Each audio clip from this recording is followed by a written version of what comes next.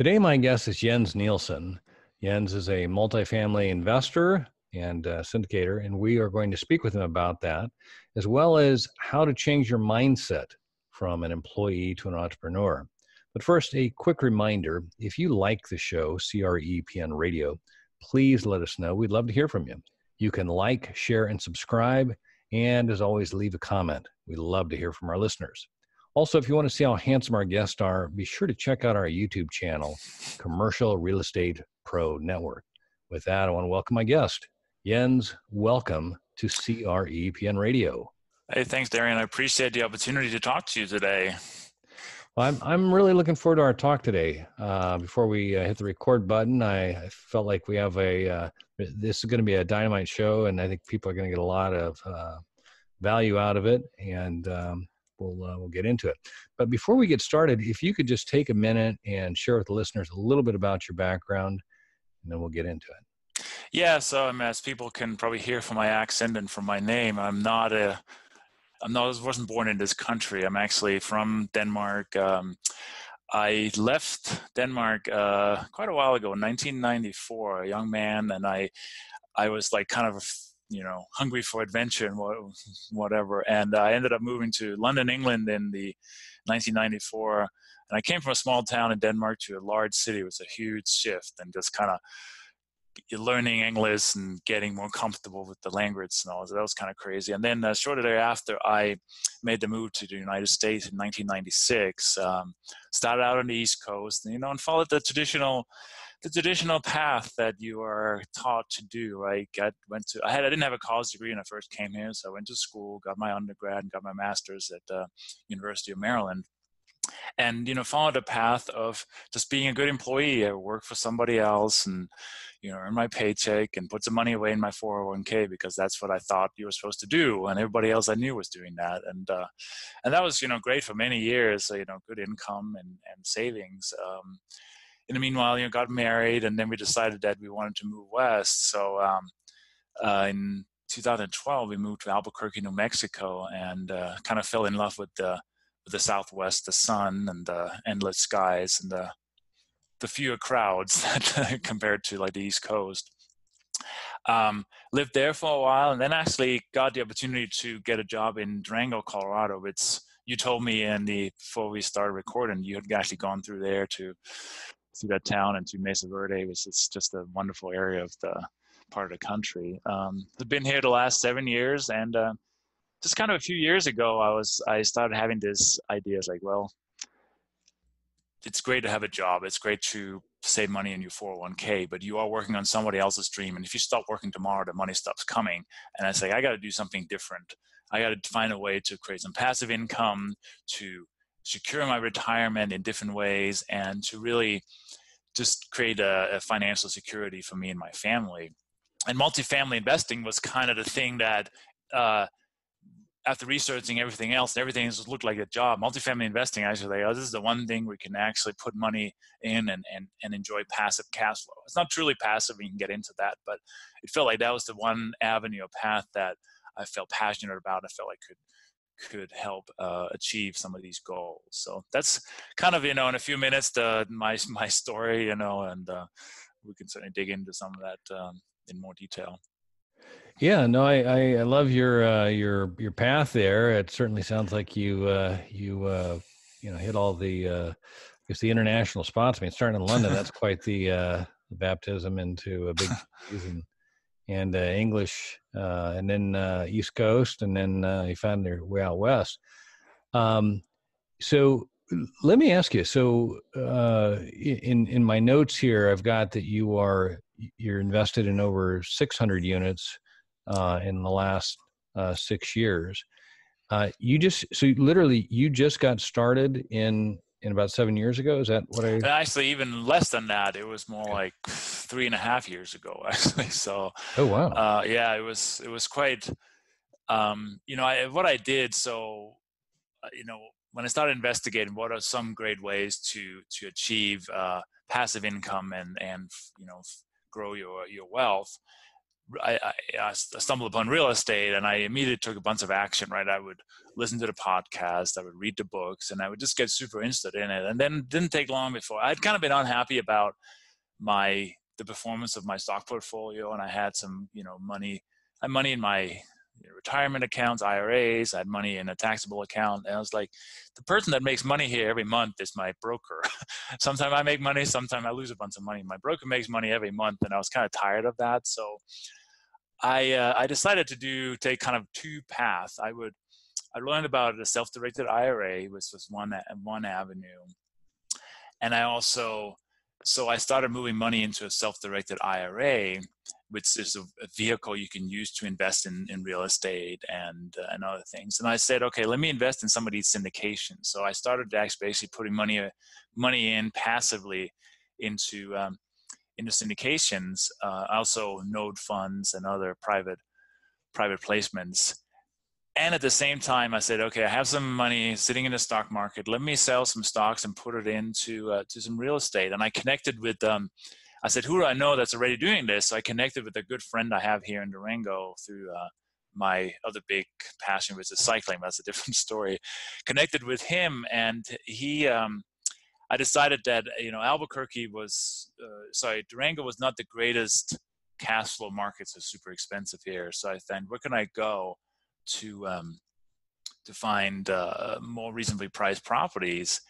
And I went and I connected with my good friend here, and I said, what ideas do you have around this? And he said, he used to live in Albuquerque. Well, so did I. Go down there, prices are much more reasonable. Just go and connect with this one broker friend of mine. Go there and connect with him and see, he can probably help you get a fourplex. And that was kind of the initial conversation. And a really powerful question that I asked him that I really encourage everybody to think about is, anytime you connect with somebody, ask that person, who do you know that I should know? And that makes people think, who can they connect you with? And that was a really powerful question for me, and a way to get some referrals. No, I love that. That's kind of an open-ended, way to kind of wrap up a conversation. I'm guessing that it kind of causes the other party to really think, as opposed to, yeah, we'll get together, see you next time. Or there's that kind of a pause and really make them think. And I'm sure it makes you stand out too. But that's a great tip for somebody. I mean, for anybody, just to ask that and have the other party think, because you're not asking for, you're not asking for them to give you something as much as like, now that we've gotten to know each other, who do you think that I should know? Yeah.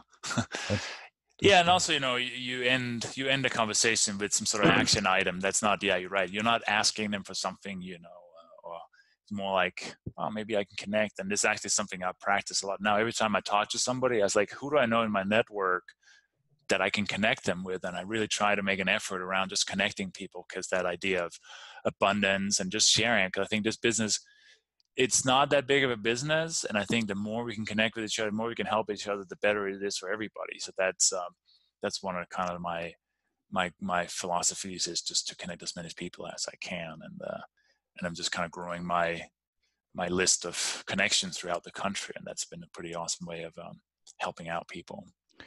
Well, and I think if I'm hearing you right, the action part on that of actually connecting people, doing an introduction and making it more of an introduction as opposed to just a connection on LinkedIn or Facebook or some random, you're connected to them, I'll connect with you too, kind of thing. But that active introduction and having put the thought into the why these two people would be possibly a good match would go a long ways.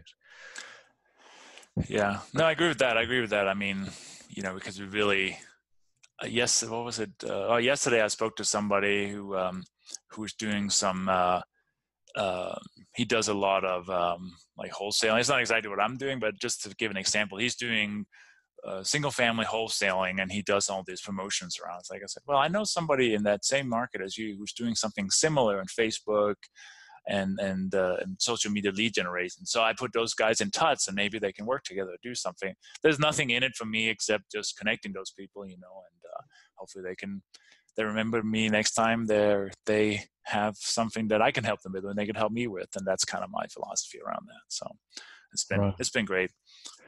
So you started out doing more like the passive. Now you're in New Mexico, and did you buy something? Have you actively purchased something on your own?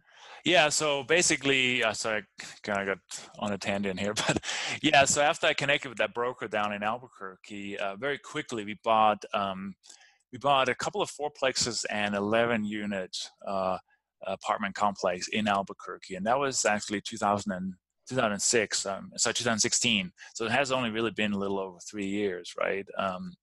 These were kind of Class C minus properties. I felt like, and this is maybe we can get into that. What are some of the mistakes that new investors do? But anyway, they were inexpensive, and my broker, who was also a property manager, felt like, hey, this makes sense. I did my own underwriting, and on the paper they made a lot of sense. The purchase price were in like the mid 150s, and a little bit of repairs and required, and it's like, oh, this sounds awesome. So those were the first like 19 units we bought within within a 6-month period. So really, it's like, let's take action. Let's see where this goes. Let's put my own money into it, and then take all the risk. Just me and my wife, essentially. There was nobody else involved in that, right? So we'll just see how this goes and get the experience, and just get that credibility around that. While at the same time, I was doing the syndications through my passive investment through my self-directed IRA and so forth. So then those 19 units, I kind of grew, and then at the same time, I started thinking, how can I? This is pretty awesome. I want to grow bigger because you start hearing about syndication. You are hearing about how can you partner with people and everything. So I quickly started that kind of a conversations with people I would meet, on my cycling trips or, hang out with friends. I said, hey, I'm starting investing in real estate. Have you ever find a deal that makes sense that, we can partner on? Would you be interested? And I think a lot of people come now and ask me, how do you connect with investors? And I said, that doesn't start the day you need money. It starts years in advance, right? Create that list, create that excitement around real estate, explain why you are doing it, why it makes sense for other people to do it, and then start creating that list of investors. So that's what I did, 3 years ago, starting creating that list, starting having coffees, lunch, dinners with people, and then just adding them to my list of investors and having those conversations. So, that's a huge point there. And I think that, it's always been a question for people or getting into real estate, chicken or the egg, property or the investor, or property or the money. And sometimes you'll hear, just go find the deal. There's plenty of money out there. Well, that may be the case, but if you don't have the money lined up, you're going to be, working with somebody else, and you're probably going to not get all that you might have gotten out of the deal. But in any case, I love the emphasis there on, the networking and trying to establish your credibility, and also kind of the mindset of those you engage, so that they think of you as that guy that does real estate. And I think I've heard it said before, and I think this kind of plays in here too, is that as you continue to have these conversations, you're essentially educating and bringing these people along with you. So it's not a surprise attack or a surprise when you do have a deal and you are able to invite investors to participate. They've been kind of anticipating that moment, all along, because of you've been, bringing them along. So yeah, absolutely. I couldn't be Jens, the IT professional, and say, hey, do you want to invest in my real estate deal? They'd be like, what? So you have to create, and now every time if I go and I meet new people, I'm Jens, the real estate investor, with a full-time job on the side, right? But just, you got to present yourself as who you want to be in the future than who you were in the past, and then get people excited about that vision you're trying to build, right? and to explain the benefits, why it makes sense for them. It's not about you and whatever benefit you're going to get. It's about how does it make sense for somebody in a high net worth, a high income bracket. Why does it make sense for them to invest in real estate? How can you help them do it? And a lot of people are like, oh, I don't want to deal with tenants and toilets and trash and all those things, right? And managing. I was like, no, that's not fun. But the way we structure these deals, you don't have to do that. You just have to become a passive investor with us, and we will take care of all that. So those conversations, I had those, years ago. Started creating my mailing list, tried to add people to my list, starting to create newsletters. And my newsletters starting out didn't have a lot of content in there, but then actually, just kind of maybe going back to what the story was. Then in 2018. So I bought a 38 unit property with that same broker and a couple of joint venture partners. So we actually were able to find this kind of rundown deal in Albuquerque. We were able to get 38 units for $1.2 million. It needed a lot of work, so we kind of repositioned that. But at that time, I already had those conversations, so it was like fairly easy. I don't say easy, but people were receptive to the idea of partnering with us on this deal and bringing some capital to it, and take part of that upside of repositioning this asset. So that was kind of my first foray into doing a something with partners that wasn't just my own money at risk there, right? Which brings on a whole another set of responsibilities for sure, right? To do that. So. No, you totally jumped from the fourplex guy doing it on your own to now you've raised capital, you've brought investors in, and do you consider that a quote syndication, or is that more of a joint venture, or how do you structure that one? This is more a joint venture, Okay. We partnered and people have roles in the deal and so forth, and which is important for people to understand what the difference is between a joint venture and a syndication, right? Syndication, you're taking passive investors that have no day-to-day involvement in the operation, whereas a joint venture, everybody has some active role. So it was 5 of us that went in on it, and that's been going. So we've been working on that for the last little over a year now, rehabbing and increasing rents and really improving that property. So that's been a great experience, and also credibility there. And said, hey, we took this kind of worn out rundown deal and really did heavy lift on it. So there's been a lot of great learning from that for sure. No, I love the progression.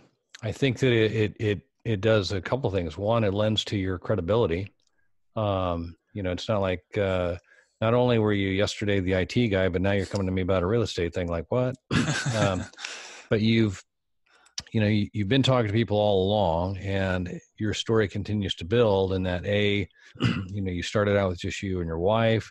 Now you're doing some joint venture, and you're getting bigger.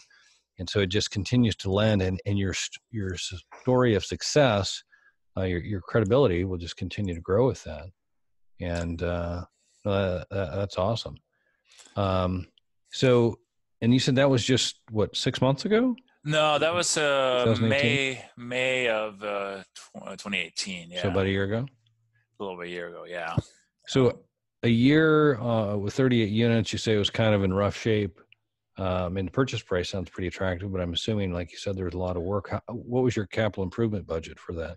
It was $600,000. So, but I mean, literally, this was a heavy value add. So essentially what we did was, in the Southwest, a lot of flat roofs, just kind of stucco on the outside. So roofs, we typically just go in and replace a roof right, up front, so we don't have leaks or anything like that. And then after that, re-stuccoed the outside, redid all the deck. It's kind of a 2-story almost, but it almost looks like a motel from the outside, 2-story exterior walkways. Are they block construction, or? Just frame and stucco. Okay. All right. So new stucco on there, redid the decking because that was about to fall down. As you know, as an insurance person, you probably would have been not very pleased to see how it looked in the past. So we went in there and redid all that. And then we basically just been we've done it in kind of a slow approach where as the units been vacant, we would go in there and fix them up. But new flooring, new kitchen, fix some plumbing issues and everything else. So it's a lot of money. I mean, it's 10, 12 grand a door plus the exterior rehab and so forth. But also, it's so good to go there and see how, the tenant class is improving.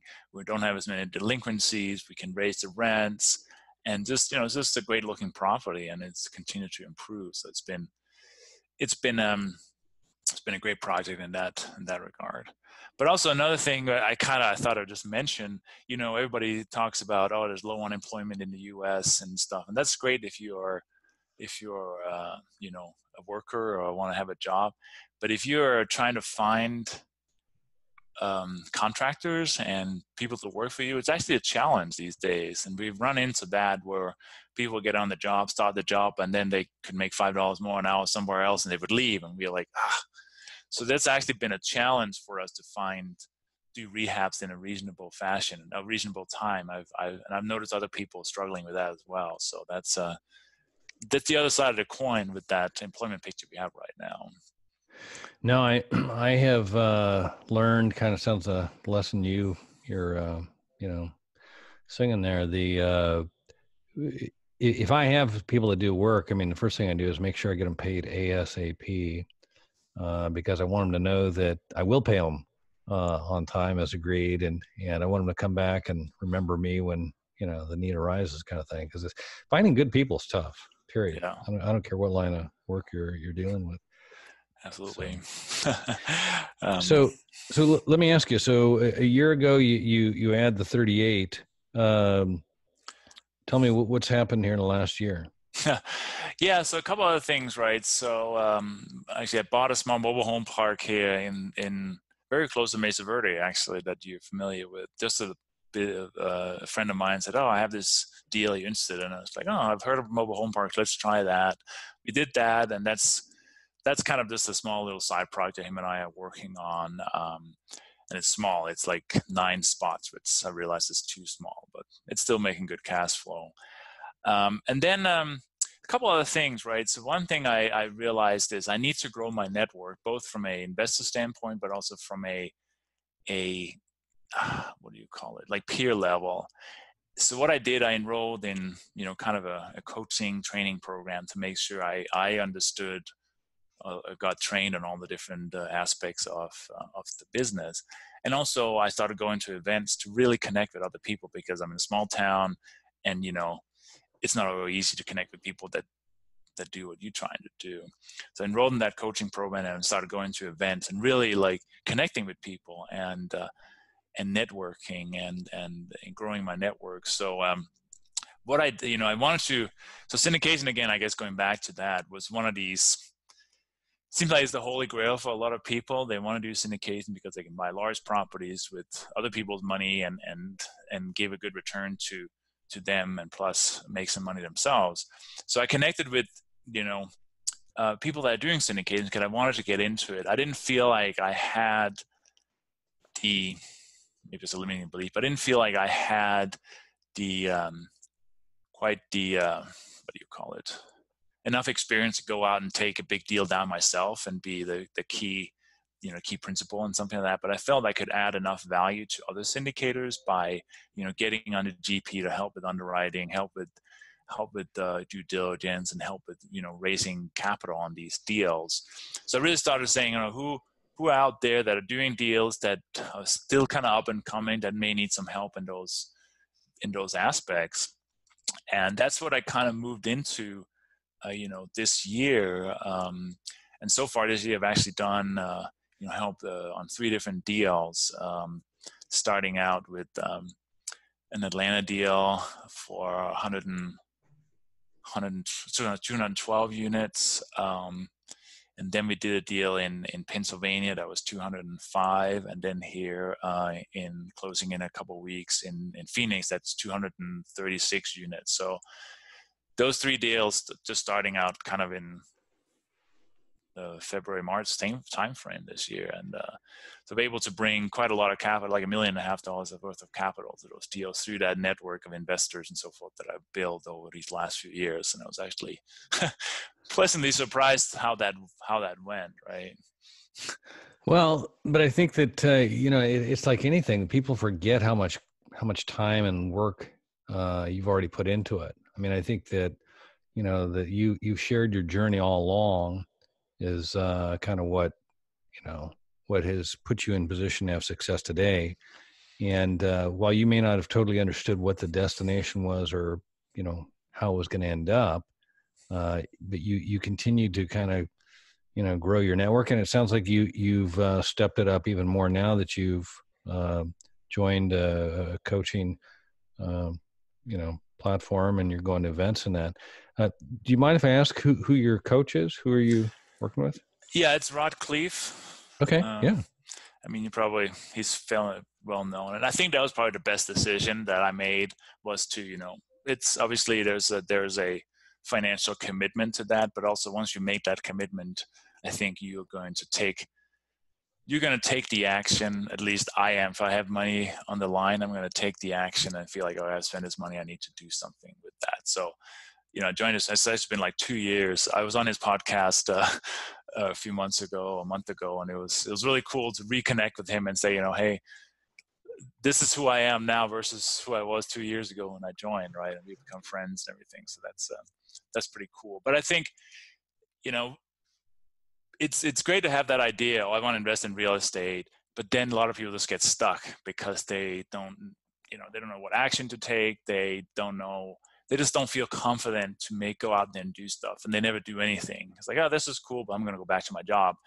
In reality, I felt like, yes, I still have a job and I like my job, but it's not going to be the thing that's going to fuel me or feed my family for the next 20 years, right? So I felt like this is the opportunity I have now to go out there, put my money where my mouth is, and just get educated and connect with people. And just really, it's just been a tremendous growth, and just going to events and actually be on stage and talking about what we just talked about, this idea of, if you're going to raise money, start 2 or 3 years before you need the money. At least there's the process I followed, just create credibility around that. And it's been awesome growth for me personally. So.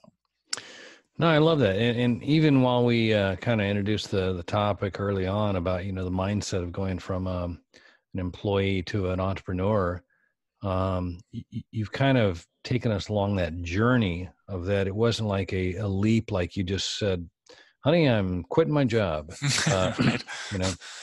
but you realize that, there was more out there, and there was more that you wanted.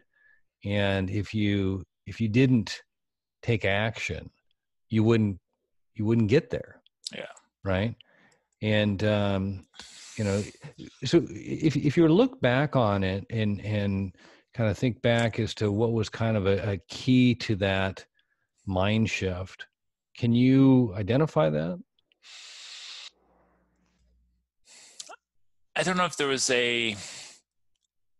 no, I think I very specifically recall what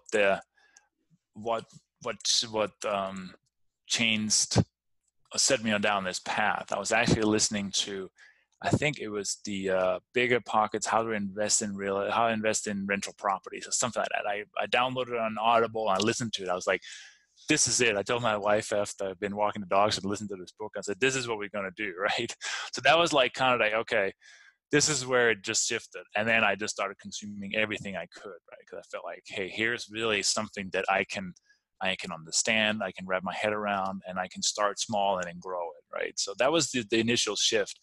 But then, and it was just like a continuous evolution. And I think, again, that's important for people to understand. You look at somebody who in your mind has achieved success, and you just see the outcomes. Like, oh my God, this guy has 10,000 apartment units. There's no way I can ever get there, so I'm not even going to try. Well, that person probably started with a duplex, a fourplex, or something, and it's just taking a long time to get there. And you don't see all that hard work over years to get there. You just see the outcome, and you just get discouraged because you don't think you can get there. And I think really I mean, I've really gotten into a lot of these ideas of mindset. I just like the idea of small action every day towards your goal, and, never giving up, and just don't expect overnight results. Just keep working at it, and have that idea. I have a routine in the morning where I look at my goals, I write, do some journaling, and just kind of keep my goals front of mind to make sure that I know where I want to be in 6 months, a year, 5 years, 10 years. I never used to do that. This is something new for me, and it's just tremendously changed how I approach every day and how I look at my life, and understand that I have a responsibility and an ability to achieve the goals that I want. No, I love it. And I think that, mindset is really where it all starts. I'm amazed how often, and having, I think, mentally shifted years ago about recognizing the value of having others pay me rather than me, pay just to live somewhere, kind of thing. And we've got a handful of rentals, and I just remember, my earliest mindset or just thought about rentals was that if the thing never went up in value, but the tenant stayed there for, 30 years, that at the end of that, I would have an asset worth, whatever the price of the property was, and I didn't pay for it. Yep. I might have brought the down payment, but that tenant paid for that house for me. And that was a whole lot better deal than what was going on with my 401k at work.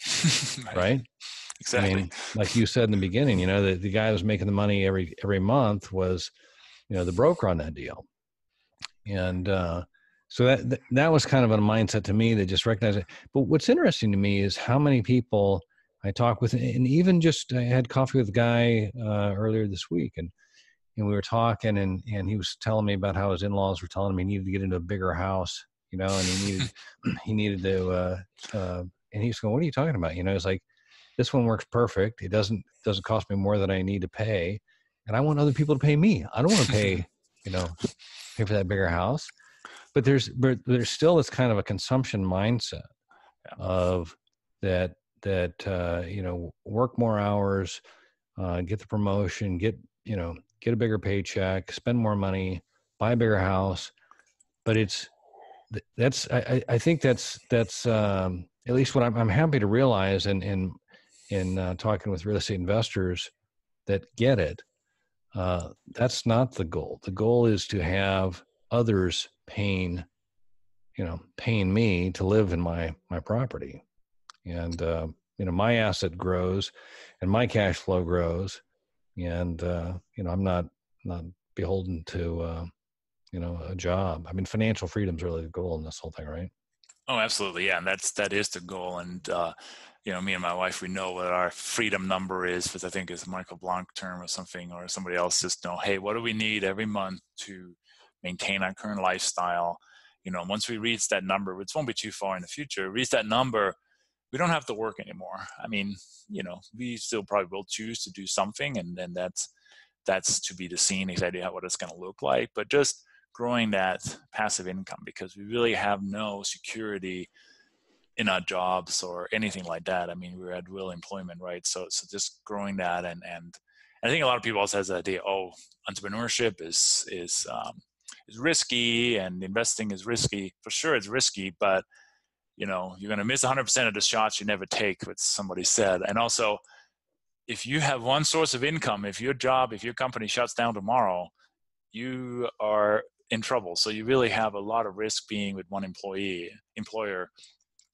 So that's another kind of thought you need to have. Yeah, you can probably get it and go and get a new job, but then you're kind of starting over again, and you spend all your energy on that. So I just love the mindset thing, and I've also I started actually help some newer investors in getting in, coaching them how would it take from owning nothing to get your first deal. And I'm just seeing some tremendous growth in some of these people, just pushing them beyond their comfort zone to make them take action and everything else. And that's it's great to see, right? So I love it. Jens, if we could, I'd like to shift gears here just a second. As I mentioned to you before we started recording, by day I'm an insurance broker, and I work with real estate investors, and we do a risk assessment, and and kind of a risk management strategy session. And there's three strategies that we typically consider. One is to avoid the risk. Two is minimize the risk. And three is we can transfer the risk, which is what an insurance policy is. And so a few months back, I started asking my guests if they could, identify what they see as the biggest risk. And so if you are willing, Jens Nielsen, I'd like to ask you, what is the biggest risk? Yeah, and as we kind of talking about before we start recording, obviously all those real risks out there that you have to deal with. And I don't really necessarily want to go into that. I like to kind of maybe approach it from a more esoteric standpoint, is that I think the biggest risk that we all have in our lives is not taking action. We are afraid of the unknown. We are afraid of what can possibly go wrong. So we just stay with what's comfortable in our lives. And we just never change. We're like, I got to go to work every day. I'm going to go home. I'm going to watch TV, and I'm going to go up and do it tomorrow again. And if that's all you do, your risk is you don't take action. You're never going to break out of that, and you never grow as a human being. And I think if you don't growing, you are, dying or whatever you want to call it, right? So taking action is just the biggest thing. Yeah, you're going to get your nose bloodied. You're going to make mistakes. You're going to maybe lose some money, but in the end, right, the life is about the journey, about the experiences we have, and moving forward every day. And that's kind of, I think that's the biggest risk we all have, is not taking action when there's an opportunity out there, and without seeing the path. The time is never going to be right. There will always be some excuse you can find, but just take action. Today is the best day to take any kind of action. So that's my answer to that question. I don't know if that's similar to other answers you've gotten. But. No, I love I love the answer, and one of the things that I've just really enjoyed in asking the question of guest is that the perspective is kind of all over the place, but it's all of it has to deal with risk, and so. Depending on where you are or where you see things, and I think that, experience probably goes a long ways to changing that. If you've never been there before and it's the first time you see a problem, it's going to, you're going to consider it a much more significant risk. If you've been there 100 times and it always looks the same, and 99 out of 100, you've got kind of a handful of options that'll play out, and you've survived all of them, you're not going to be as freaked out about it, right? Absolutely. So, but no, I appreciate you diving into that, and like I said, I've just really enjoyed all the answers I've gotten, and it's definitely, I think it's I think one of the things that I've come to recognize is that real estate investing is full of risk, period. Sure. Whether it be the property, the financing, the operations, working with investors, tenants, whatever. But all of it's risk, and we're managing risk all day, every day, if you're investing. And so anyway, I just appreciate you taking time to dive into that. Sure, absolutely. Jens, where can the listeners go if they would like to learn more or connect with you? Yeah, so my email is Jens, Jens, at opendoorscapital.com. So that's open doors with an S, capital.com.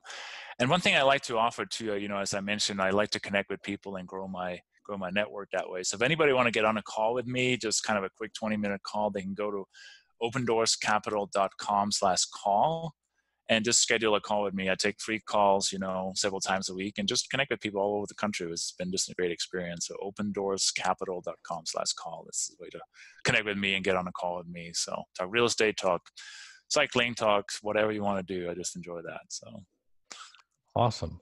Well, I'll list all that in the show notes, and invite anybody that's interested in connecting with Jens to reach out and do that. And Jens, I want to say thanks for taking the time today. I've enjoyed it immensely, learned a lot, and I hope we can do it again soon. Yeah, thanks. Likewise, Darren. I appreciate it. That was really awesome. All right. For our listeners, if you like this episode, don't forget to like, share, and subscribe. Remember, the more you know, the more you grow. That's all we've got this week. Until next time, thanks for listening. The Commercial Real Estate Pro Network's CREPN Radio.